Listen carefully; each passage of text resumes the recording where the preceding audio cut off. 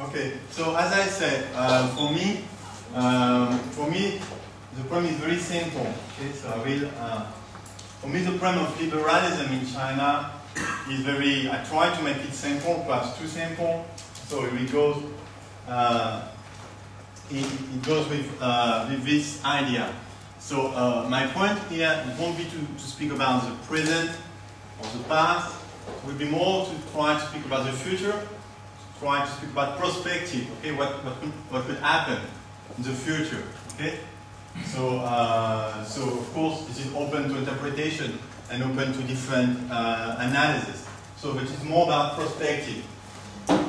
So my point is that in liberalism, in the theory of liberalism, there is a notion of perspective. Okay? There is a notion of evolution. There is a notion of what will be the consequence of economic development. Okay? And according to some scholars, to some liberal scholars, who are very famous in the field, for them, capitalist development is associated with the rise of democracy, in part because it is associated with the transformation of the class structure, strengthening the working class. What that means is that from the liberal point of view, the development of economy goes with democracy. That means that the economic development thrived by liberalism is going with the political liberalization of society, which means also, for example, democracy, but not only democracy as voting system, because it's not the most important part of democracy. Democracy also because of all the values that go with democracy. Okay? It's not only about voting, it's also about all the things that go with that.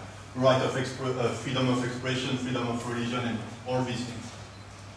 Okay, and so for these liberal or neoliberal thinkers, for them, economic development gives rise to political liberalization. Okay, and so my point is really simple. Is this theory that economic development gives rise to political liberalization, is it true, or will be it true for China? So for me, this is a question. Okay, very simple. So is China a counter-example or an example of this idea? Okay? So this is a very, very simple question, perhaps too simple, but this is a question that I want to raise. Okay. So so some people, and I will try to answer the question, and we try also to criticize some of the assumptions. So for example, for a scholar named Robin, in a paper about when will Chinese people be free in the Journal of Democracy in 2007. So he makes a chart, okay, and in this chart he says that actually, as you can say, what he said is that, as you can see, what he said is that according to the level of per capita, GDP per capita, you have different level of freedom, okay?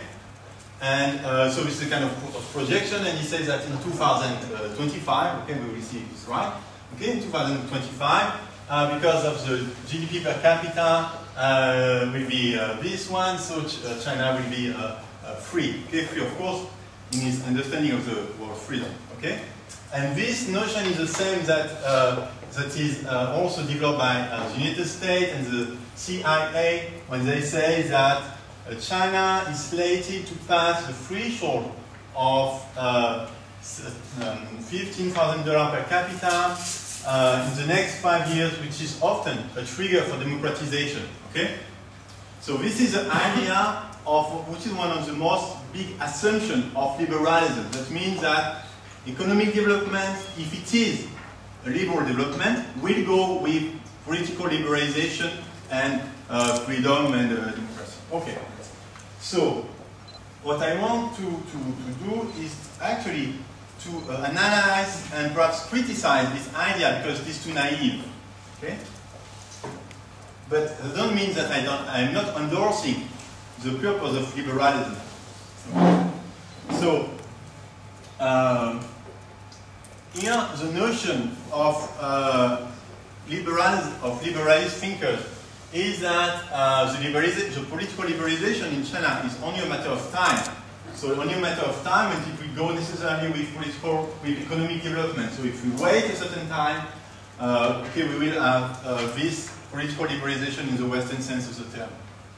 But I think that this, actually this assumption, it looks good and it looks interesting, but actually I think it is naive and perhaps also dangerous. Why it is dangerous? Because if you say that you need that the consequence of economic development will be democratization, one of the consequences can be that in order to achieve economic development, you should not have a democratic system. You understand? You understand the point? So that means that if at the end of economic development you have democratization, one of the consequences for some scholars is that actually, as for example, Huntington said, you know Yves, okay? Conflict of civilization, okay? What he says is that political participation should be held down when, in order to promote economic development. That means that during the process of development, it is not good to have democracy, it is better to have a more authoritarian regime. Okay. So this is what some people say, but actually, as you see, it is a consequence of the theory of liberalism. Okay, it's actually a consequence of the theory of liberalism. And here, actually, this notion is like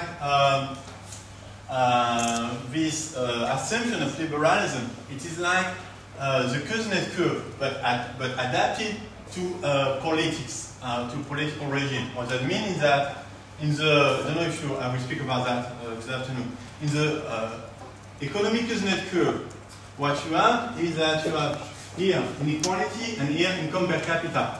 And in the environmental Kuznets curve, you have here environmental degradation and here income per capita. That means that some people say that at the beginning, at the beginning of development, okay, for example, if here it is environment, you are making a lot of environmental degradation, but then when you start to develop, at a certain point, you have new policy, because you will become richer, you have new policy, and then you can start to have better environmental policies. Okay? Some people say that. Okay? And here the idea is like the same for politics. And here, instead of inequality, of environmental degradation, you are putting state control. So some people say that in the beginning, in order to have better income per capita, you must have a higher state control. But then, when you have enough development, GDP per capita, you can gradually shift from an authoritarian regime to a more democratic regime. Okay? Okay? So this is the first notion, and we try to criticize and to correct this assumption. And second point is that to say that the economic development in China will necessarily bring political liberalization is also naive, because actually some people say that economic development can also give to the state more funding, more money in order to implement state control. Okay? This is, for example, what a Chinese scholar say, Pei Mingxin. What he says is that actually we should not think that more development will necessarily mean more freedom, because more development means also more money in order to control more. So, so here it's not so simple. You see, it's not so simple that to assume that more development necessarily means more democratization, more political liberalization. Okay, and then another part of the question, why this assumption is also problematic. It is because it has been, actually this assumption has been criticized on the basis of empirical studies. So actually what some people demonstrate, like these scholars in this paper about modernization theory, actually they show that political liberalization is not a consequence, not a direct consequence of economic development. Actually, what they say is that the emergence of democracy is not a byproduct of economic development. Democracy is or is not established by political actors. That means that democratization is not a consequence of, simply a consequence of economic development. It is a decision of some political actors, or some, can be external political actors, can be internal political actors, it can be government, it can be civil society, okay? It can be the government that decides for democracy, it can be because of revolt, civil society that you have democracy, it can be because of external pressure, like for example the US, okay? Pressures that you shift to democracy, like in Japan. But what he says is that the main driver is not economy, the main driver is political decision. Okay, so that means that there is not a simple correlation between economic development and democratization. Okay. So if I, how much? 2 minutes. Okay. So if I go back to the question is whether continuous economic development will necessarily trigger political liberalization in China. So can we expect, hope or don't hope, it depends on your point of view, can we expect, okay, I don't know if it is hope or fear, okay, it depends on your position, can we expect that this economic development will necessarily trigger and produce political liberalization in China? So actually, if you adopt a liberal point of view, you can say two things. First, you can say that actually, for the moment, economic development has produced some consequence in terms of democratization. That means that Chinese society is more free in terms of many freedom of expression, in terms of publication of ideas, in terms of circulation of people than before. That means that the growth of GDP in China has also had some good consequence for society. Okay?